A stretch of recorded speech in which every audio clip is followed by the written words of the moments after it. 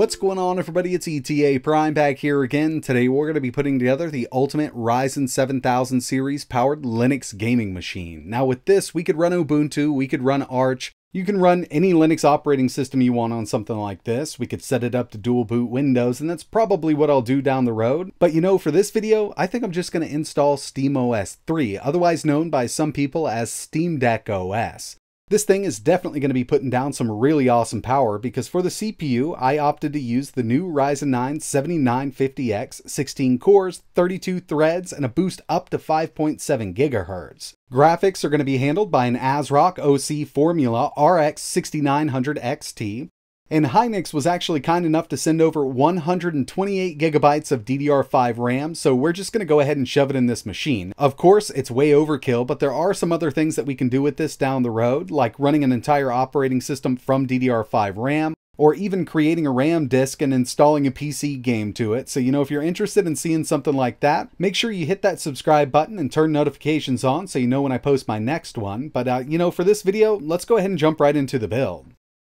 So when it comes to the case I'm going to be using for this build, I opted to use the new Inwin A5. This thing looks really great. It does have a tempered glass side panel, and it'll also fit this massive 6900 XT.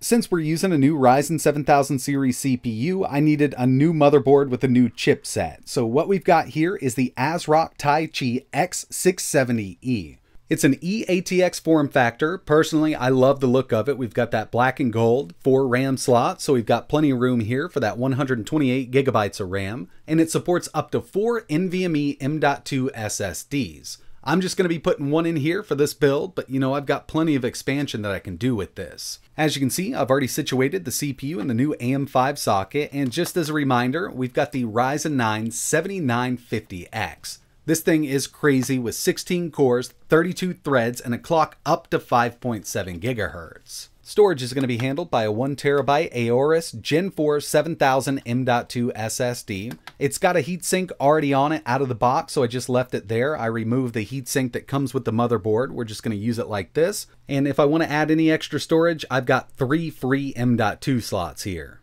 As for the RAM, I've got 4 32 gigabyte sticks of Hynix running at 4800 megahertz. Obviously, it is DDR5 because AM5 only supports DDR5.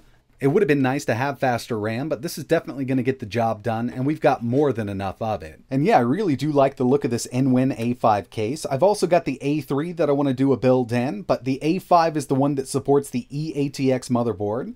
And this might look a little funky right now, but the power supply actually mounts in the front. And by the way, I'm using an EVGA 750 watt fully modular G3 power supply. And when it comes to keeping the Ryzen 9 7950X cool in this system, we have to go with the 240mm AIO or air cooling. And I already had this Corsair H100 laying around. I purchased it last year and never used it. So we're going to go with this. Hopefully it can keep those 16 cores and 32 threads cool. So really the last thing to do here is to install the GPU and a little bit of cable management, and once it's finished up, it looks something like this. Personally, I think it came out great, especially with that modular power supply. I mean, you can hide everything behind that panel there, and you just don't see any kind of cable mess.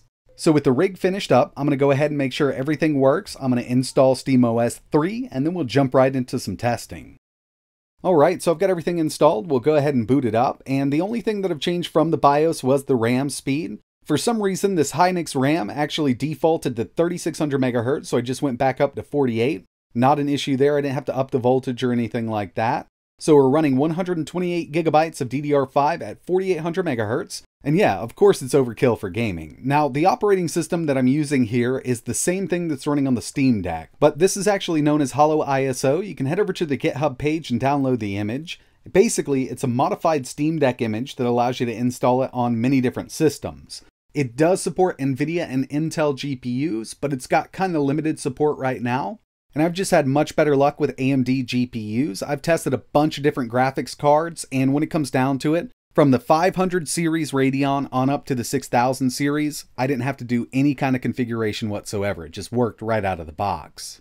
Now, as you can see, I do have Mango HUD running, or the Steam Deck overlay, right here, but it's cut off because it's trying to display all 32 threads, and there's just not enough room there. You can go in and modify the scale of it, but what I'm going to do for this video is just kind of dumb it down a little bit so it doesn't show all of the threads. We'll still get the FPS and everything like that. And from the system settings, as you can see, we've got that 6900XT with 16 gigabytes of VRAM. We've also got the new Ryzen 9 7950X, 16 cores, 32 threads, and 124 gigabytes of usable DDR5 RAM. So when it comes to the Mango HUD overlay, I'm going to dumb it down just a little bit, and it'll give us all the information we really need to know: GPU usage, CPU usage, and our FPS there. With everything, I'm going to try not to use any kind of FSR. I would really like to run everything at 4K if I could, but I'll let you know if I have to turn it on for any of these games. If you do end up installing this operating system on your PC, just note that you will have to change the resolution manually, because if you start up a game right now, it's just going to default to 720p, the resolution of the Steam Deck. And this might change down the road, but right now you do have to go to Settings, Properties, and you can change the default resolution, and we're going to go up to 4K here with each one of these games. So real quick, I wanted to show you something here. Now when it comes to processing Vulkan shaders with Proton, lower end CPUs can take a little bit of time, but with this, we've got 16 cores, 32 threads, and it eats right through it. I was very surprised on how fast this processes everything. But as you can see, it really does hit that CPU up. And I've done a lot of testing with many different CPUs with SteamOS. Definitely the fastest processing I've seen so far, but you know, I kind of expected it with all these cores. Now it's time to test out some gaming on this machine, and first up we've got Spiderman Remastered. I'm going to go into the settings for this one. I wanted to show you what I got here. Very high settings, 4K, no FSR. Now, I was actually expecting to have to turn FSR on with Linux in this game, but I guess the update that they've put out, at least for Proton, has fixed some of the issues that I've run into in the past with this game. Because as it sits right now, we can get an average of 92 FPS out of this game. 4K, very high, no FSR, in Linux. I mean, this is some really great performance. But again, we've got a very powerful GPU and a very powerful CPU here. But either way you look at it, it's still really awesome to see this kind of gaming performance in Linux. Next up, we've got God of War at 4K Ultra with no FSR. In Windows, I'm sure I can get better performance out of this, but it's more than playable. And to tell you the truth, with a lot of these games, I wouldn't mind just turning VSync on. That's going to lower power consumption because we don't have to push that GPU and CPU so hard. But for this video, we're going to leave VSync off just to see what we can do with all of these games. And with God of War, we can get an average of 76 FPS. Moving over to Elden Ring, this is one that loves a powerful CPU, and we've definitely got enough power for this one. 4K, maximum settings, we don't need any kind of FSR, no scaling whatsoever. We're at a constant 60 with this, and it looks absolutely amazing.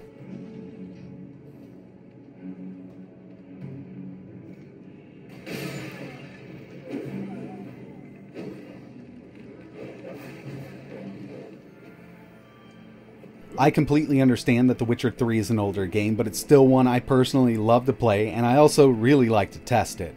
We're maxed out here with no Hairworks 4K, and this is really close to getting a nice steady 120 FPS. If I dropped a few of the settings down, I think we could kind of lock it right there.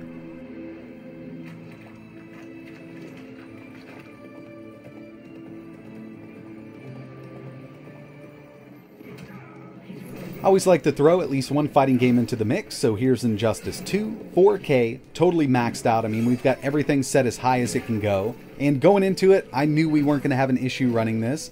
Unfortunately, with Linux, I've never been able to set the frame rate on this game to 120 FPS. I'm not sure what's going on there, but it always defaults to 60. Another one that gives some lower end systems a run for its money on Linux is BeamNG Drive. This really does require a decent CPU and GPU. And the way I've got it set up right now is 4K Ultra. We can get well over 120 FPS with this game. It's a lot of fun to mess around with different cars and see how bad you can really mess them up.